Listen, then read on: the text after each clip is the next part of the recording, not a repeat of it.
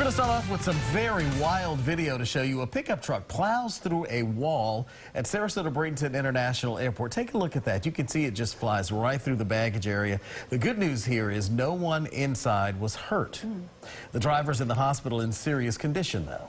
And investigators are trying to figure out how the man managed to cause so much chaos. Our Ryan Hughes is live inside the airport with this wild story. Ryan. Hey, good afternoon to you both. So really a dramatic morning here inside the airport.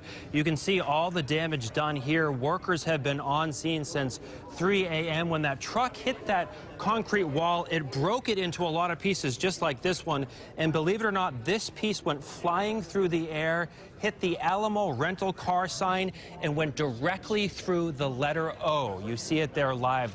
That desk is where two people were working this morning, and thankfully they were not hurt. We have some video to show you. Take a look at this unbelievable video from inside the airport at the moment the truck crashes through the wall. It was just before 3 a.m. when it happened, and the airport was pretty quiet at that hour. Then the truck flies through the building and strikes the rental car desk. A couple of workers, as I mentioned, were behind the desk and they were not hurt. The driver, identified as Juan Monsivas, was taken to the hospital and is still there this afternoon. State troopers want to know why he went so fast and so far before breaking through the wall. Now, Aiden, your side spoke to the airport president not too long ago. This is what he had to say.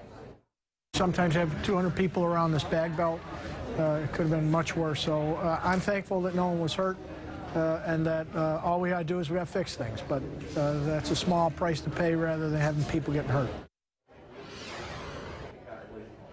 Really a wonder no one was hurt this morning. Back here live inside the airport, you see that up there? That is another piece of concrete that literally flew from the wall all the way to that area.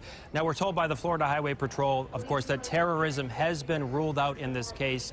And speaking of that, believe it or not, just a few years ago, after the airport bombing in Brussels, Belgium, the airport put bomb-resistant film over the doors here. They said they spent a few $1 million on that, and today's crash was so powerful that that resistance actually stopped these pieces of concrete from flying through those windows. So pretty remarkable here this morning.